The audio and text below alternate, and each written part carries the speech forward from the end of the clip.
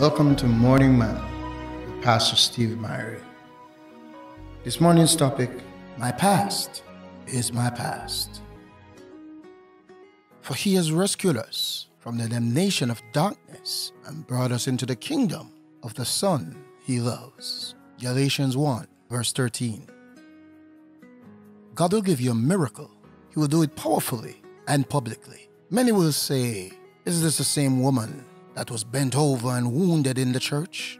Perhaps some will think, is this the same man who had one foot in the church and the other in an affair? Many of the people who were part of Jesus' earthly ministry were people with, how you would say, a colorful past.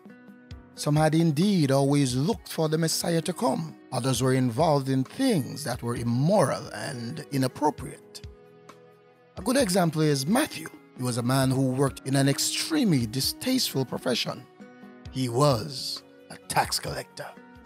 Few people like tax collectors, still to this day. Their reputation was even worse in that time in history. Matthew collected tax for the Roman Empire. He had to have been considered a traitor by those who were faithful Jews.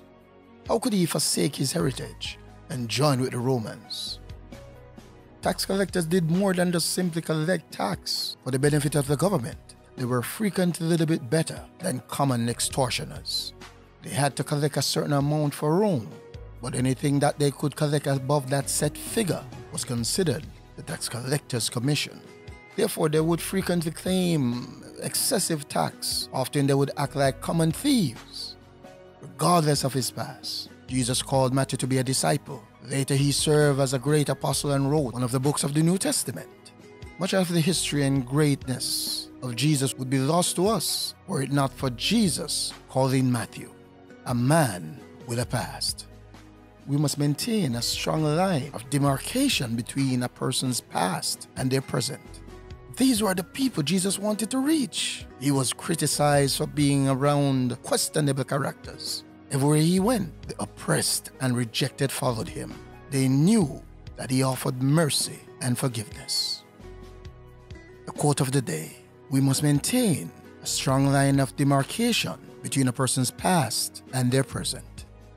As you go today, know that there are those of us who our past was years ago, but the reality is there are those of us who our past was just yesterday. But walk today with the assurance knowing that every step you take, you're stepping closer to your future. God bless you in Jesus' name.